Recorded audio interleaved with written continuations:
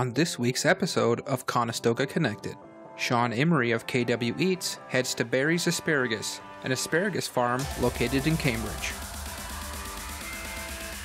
In the Doghouse switches it up this week as we check out a cat named Finnegan. And our newest segment, Driven, follows Madison Fisher, Canada's top female rock climber. All this and more coming up on Conestoga Connected. Just love the smell of Conestoga in the morning. Oh hey, didn't see you there. Welcome to Conestoga Connected. I'm your host, Brandon Guitar. We've got an awesome show lined up for you today. You're not going to want to miss a second of what's in store. Sometimes it's nice to have a trip right here in your backyard. That's why this week, the girls from Road Trip didn't stray too far from KW, checking out a nice loop-style walking trail, completely surrounded by water. Let's take a look. Hello and welcome to this week's episode of Road Trip. I'm your host Jessica and today we're in Drynan Regional Forest. Today we're going to be hiking the 3.3 kilometer walk, so let's go see what it has to offer.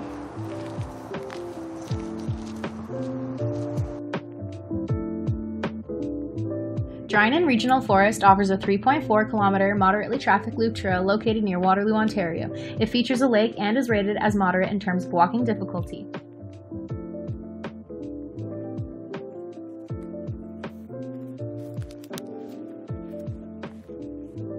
The trail offers a number of activities and is accessible year-round. Visitors may enjoy walking, camping, picnics, swimming, and family fun. I like the fact that it's pretty isolated, especially now with COVID. It's great. I mean, not a lot of people, but the dogs. People are here a lot with their dogs, taking them on walks, and yeah, it's been great. So, Hi! Come here!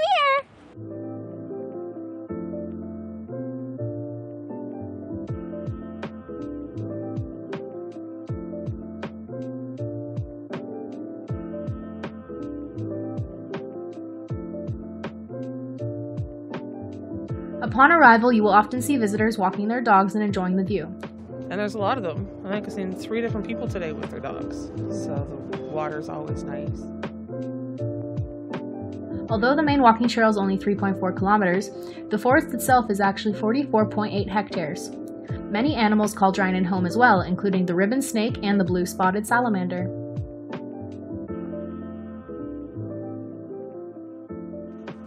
Well guys, we've made it to the end of our episode. That trail was definitely intermediate level due to its distance. 3.3 kilometers is a lot for somebody with physical ailments, so if you do have a walking or mobility issue, I do recommend a shorter trail.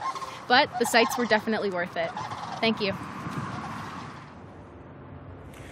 You've heard of the question, what came first, the chicken or the egg, right? Well, I've been wondering, what came first, Master of Two Wheels or Two Wheels Motorsports? Let's head with our host Faisal Khan of Master of Two Wheels to Guelph to check out some exotic bikes and to answer that faithful question.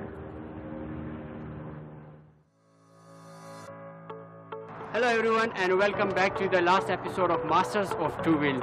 I'm your host Faisal Khan. Today I'm here at Guelph Two Wheel Motorsport and let's see what they have got inside.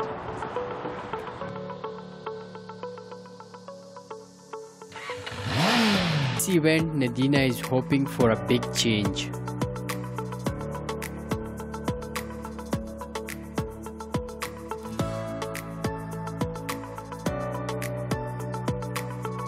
Hi, my name's Ron Ashley from 2 Wheel Motorsport in Guelph, Ontario. We're the local Kawasaki, Can-Am, Ski-Doo, and Suzuki dealer here in Guelph. Quite the amazing year for during COVID.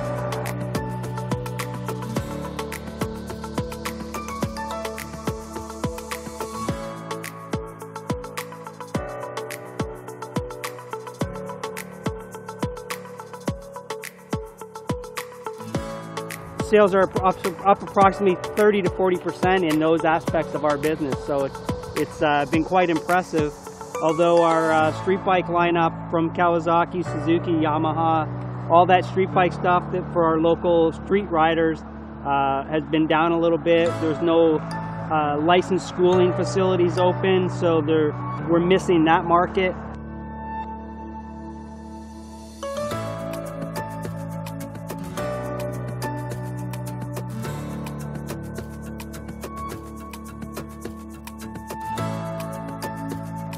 demand has been exceeded by the inventory levels, and we're doing our best to keep up. Due to a massive rally set for August 2021, in which 200,000 people are expected. Till then, ride safe. See you in the next episode. It's no surprise that COVID-19 has negatively affected the businesses in our area. It's also important to remember that COVID-19 has also affected our students in their work and studies. Let's follow Sagar Ashar to Waterloo to see how they're coping with COVID.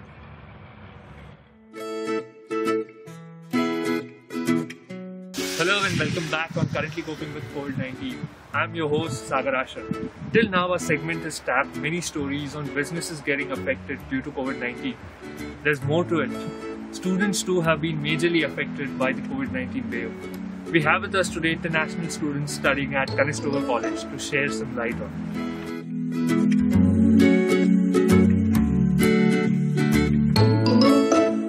COVID-19 has affected a lot in finding a field job, because I think everything is work from home. So companies are preferring their old employees, the employees that have a background about what they do and how things process in the company.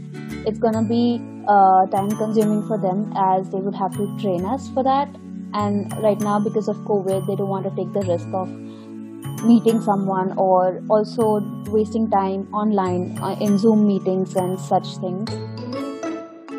Students' mental health has taken a toll due to COVID-19. They are finding it difficult to get jobs after graduation.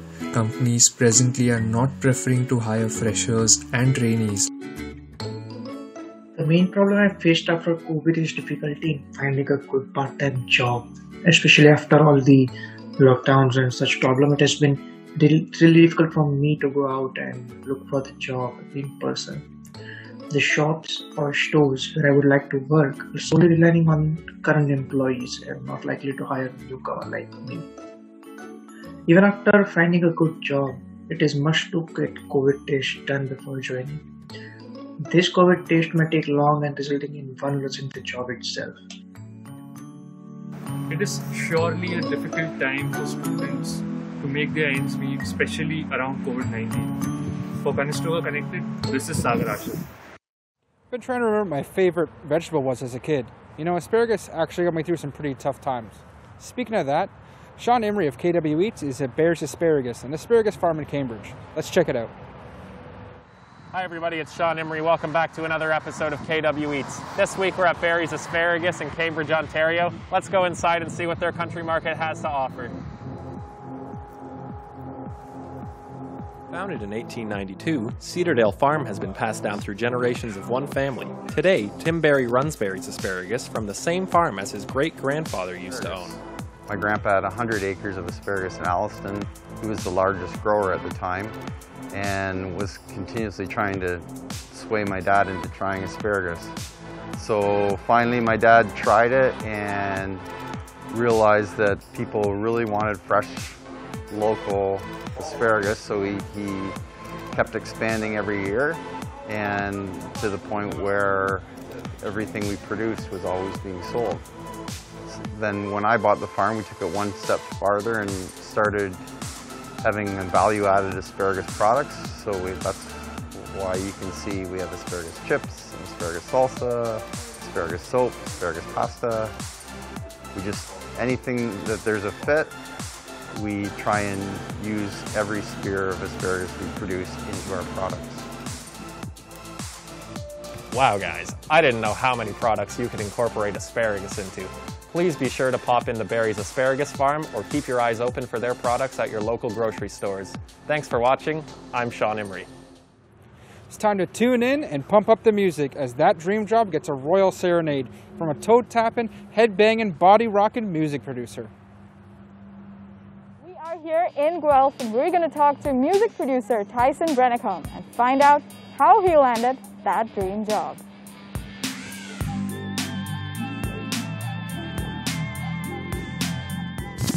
Tyson Brennicombe is a music producer from Guelph and pursued music industry arts from Fanshawe College.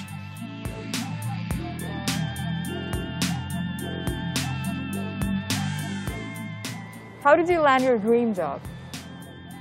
Well, I grew up in the Windsor area playing in bands throughout high school, and decided I'd move to London and go to Fanshawe College, and was lucky enough to get into the music industry arts program, and just kept making contacts through there, and decided to just follow my heart and do what I thought best amplified my voice in this world, and brought as many people as I could into that dream with me, and have been making music since.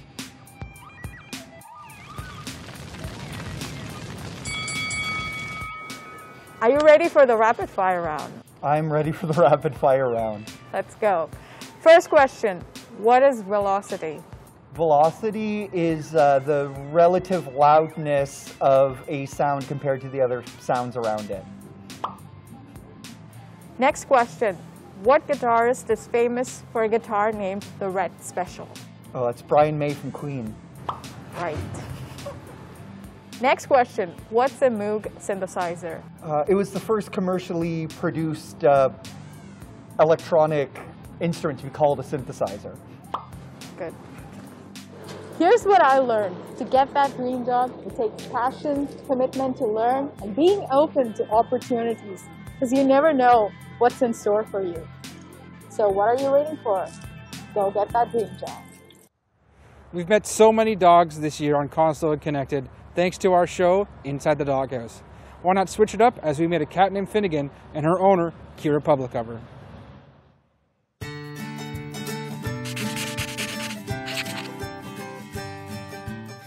Hi, my name is Kira Publicover and I am the owner of Finnegan. Finnegan is a really quirky cat. He has a lot of energy. He's pretty sweet when he wants to be, but yeah, I would say he's a pretty quirky guy. There have been so many struggles. He's a really nervous cat and has a lot of cat anxiety. So when we first got him, one of the big struggles was making sure that he felt comfortable in his house and that he was like adjusting well. He is not a typical cat. He does not like to be pet. He's not at all the cat that I thought I would get. So adjusting my expectations to his personality was a good challenge, but he's fantastic when he wants to be. Whenever he wakes up, I wake up. He'll bring me downstairs for breakfast, giving him his food, cleaning out his litter box. Advice I'd give to a first-time cat owner: make sure that you're putting the cat's needs first. Like, don't dress it up in a little cute outfit if it doesn't want to be. Plan for the worst. The best part of owning a cat is that you get a built-in best friend. You know, somebody who runs to the front door when you come home and will snuggle up in your legs at night.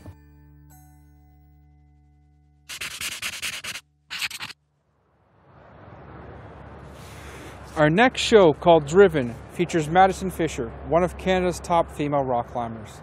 Let's get a mindset and to see what it's like for one of Canada's best athletes and see the mind inside of someone who's truly driven.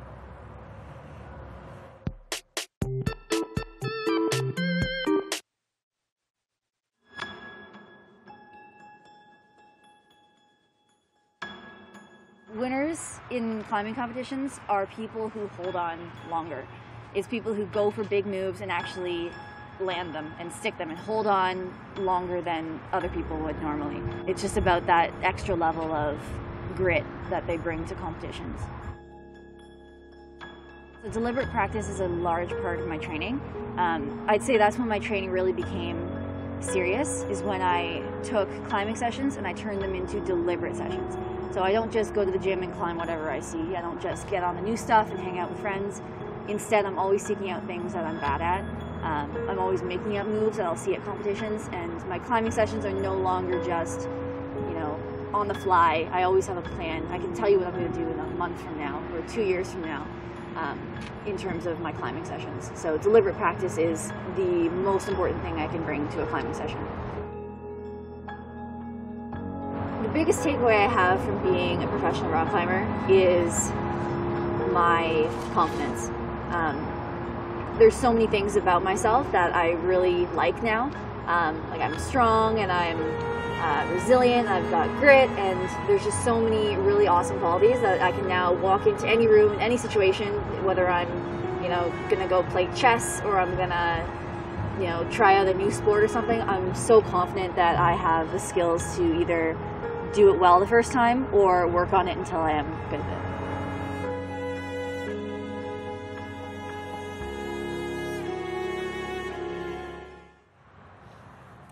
Well, that's all for this episode, for the first half anyways, of Conestoga Connected.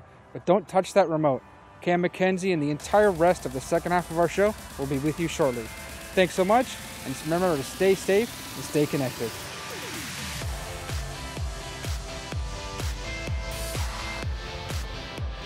Coming up on this week's episode of Conestoga Connected, Dana Schaffner heads to Conestoga River Horseback Adventures to take a look at why connecting with animals is something she doesn't take for granted. Get ready to sing your hearts out when a COVID getaway heads to this celebrity's beautiful hometown. And Hidden Worlds decides to switch it up and create a Conestoga Connected themed geocache. All this and so much more coming up on Conestoga Connected. Welcome back to Conestoga Connected. I'm of course your host, Cam McKenzie, and I'll be guiding you through the second half of the show this evening. Get ready to cry, laugh, and maybe even sing with this action-packed lineup. But first, Dana Schaffner heads over to a farm that was very important in her upbringing to learn about why bonding with animals is important not only for the animals, but for us as well. Let's see what you got, Dana.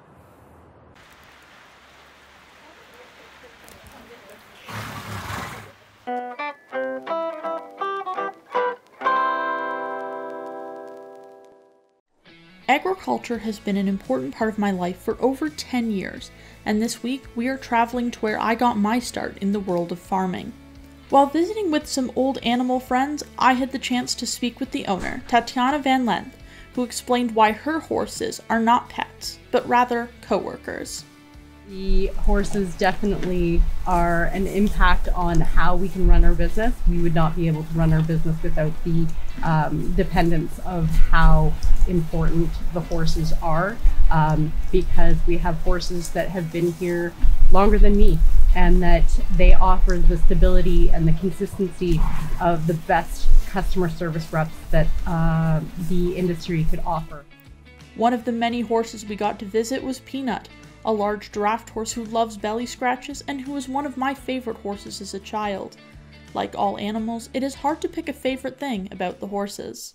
I think that it was Buck Brenneman that had said, we as humans always are feeling that we need to fulfill ourselves because we have a part of us missing.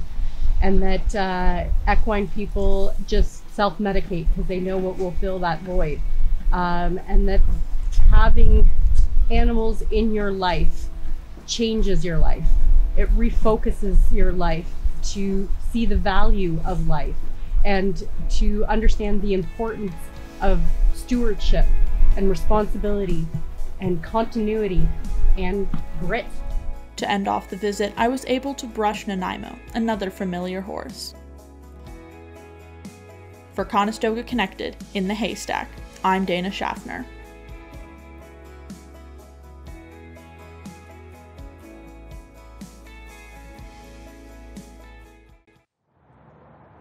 This week, Restaurant Diaries decided to take a bite into a local hotspot when they went over to the Royal Indian Buffet. Also, they saw how the current COVID safety measures were affecting the business. Let's see what you got, Dewani. Hello and welcome to today's episode of Restaurant Diaries. I'm your host Dhwani Gajjar with Conestoga Connected.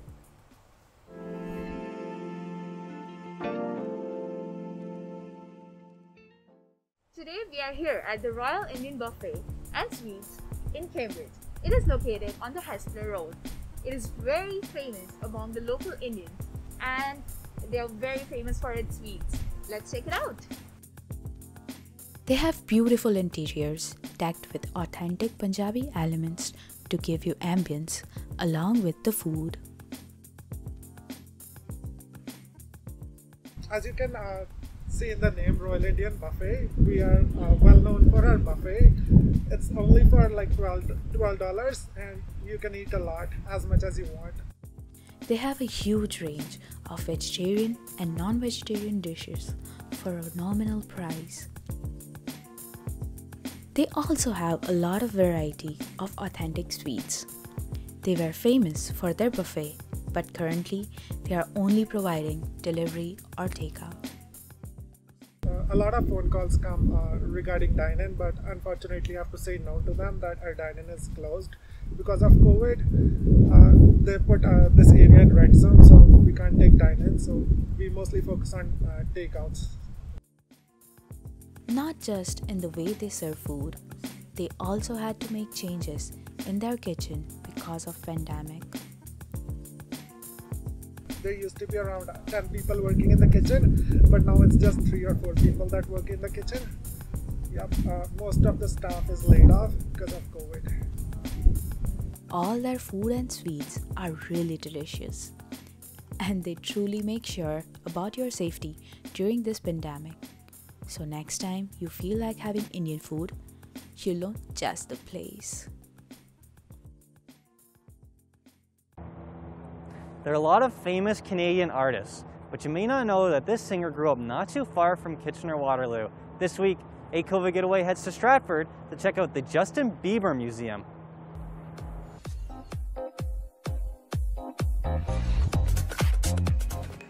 What do you think of when you hear the word Stratford? Well, a lot of people generally think one of two things. They think the theater, or more commonly, their first thought goes to Justin Bieber. Well, there is more than that to just Stratford. This location specifically, this museum has been around one form or another since 1920, but it's been in a whole variety of places. The collection was in the Stratford Library for a while, it was in a factory for a while. Then in 2009, the museum board, this property became available. They purchased it, we put a 10,000 square foot addition on the museum, and it's really become a home for the museum. And we've taken great advantage of the trail system here. It's really become a really nice home for us. Not just to house and show the artifacts, but also to present concerts. We do weddings on the property, so the property itself has become a real asset of the museum as well. I was glad that John was able to share so much insight on the exhibits here and how the museum itself is actually different from any others. Well, the Justin Bieber exhibit is certainly our most popular. Our Stratford Festival exhibit, and we always have an exhibit attached to the Stratford Festival during that year. For example, we had Shakespeare's First Folio one year, we had the Anne Frank House exhibit one year. So we always have a festival exhibit, but far and away, month over month, the Justin Bieber exhibit is easily the most popular exhibit now or probably at any time in this museum's history. Once you step outside the museum to explore the city, you will find a beautiful park with Lake Victoria, teeming with life and picturesque scenery that makes for a beautiful walk on a sunny day. Full of history of all kinds, Stratford is a place you definitely want to put on your list to visit. Thank you for joining me on my adventure to Stratford. For a COVID Getaway, I'm Jenny Cupa. Everyone knows that income is one of the most important parts of your life. This week, Project North talked to someone all the way from Ecuador who moved all the way to Canada for their job, not only for themselves, but for their family as well. A dedicated mind can accomplish seemingly impossible tasks. Giselle from Ecuador is a perfect example of this.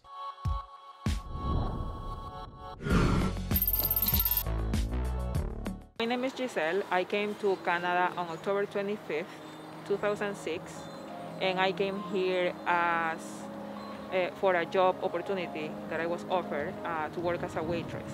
Back in 2010, I got a diploma in business administration, and then I moved to Mississauga and then to Cambridge over here, and then I opened up my cleaning business.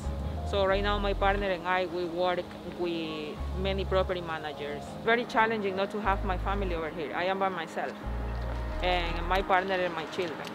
It's a huge challenge to be a mother of 4 kids and then having to work. So when I was back in Ecuador, I used to work as a model in a TV show. And over there we used to interact with a lot of people from Europe, and they all used to speak English, so that's how I kind of learned English. Giselle tells me that anytime she goes back to Ecuador, that she always gets requests for fried plantains, or patacones as they're called. First, slice up a few plantains while you heat up some oil in a medium saucepan. Carefully put the sliced plantains in until slightly soft, just soft enough so we can remove them, press them, prep them in a bowl of warm water and salt, before putting them back in the oil until golden and crispy. Serve with some slices of cheese on top and a cup of coffee, some friends for good measure, and you have a savory, delicious treat for everyone to enjoy. Giselle shows how hard work can pay off and what it means to stay strong in the face of every challenge life throws our way. Giselle is going on to start an Airbnb listing with her partner and going on to become a nail technician herself. And there really doesn't seem to be a limit to what we can accomplish if we stay committed and passionate about what we care about. That's all we have to report this week on Project North. Thanks for watching. Oh, sorry, you caught me looking for a geocache. There are many ways to bring together a community in these trying times.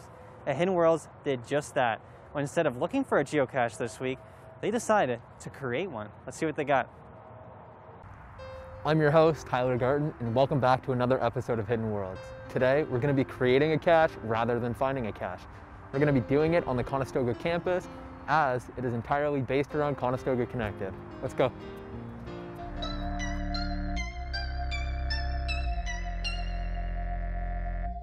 Okay, so right now we're at my car and we're just gonna put my name on the logbook, as everyone who finds the cache should put their name on the logbook. And now we are going to fold up the paper and put it in to our geocache container.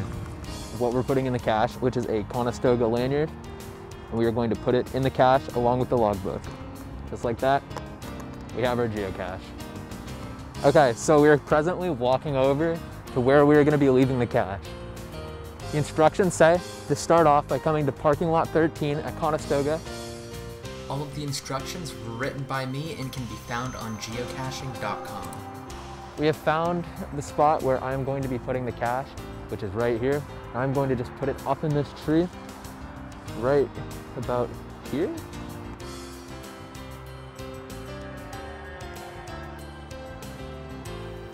And that's been today's episode of Hidden Worlds. Rather than finding a cache, we created one, all based around our show, Conestoga Connected. Back to you, Cam. As always, thanks for tuning in to season 13 of Conestoga Connected. From the entire team over here, we appreciate it more than you could ever know.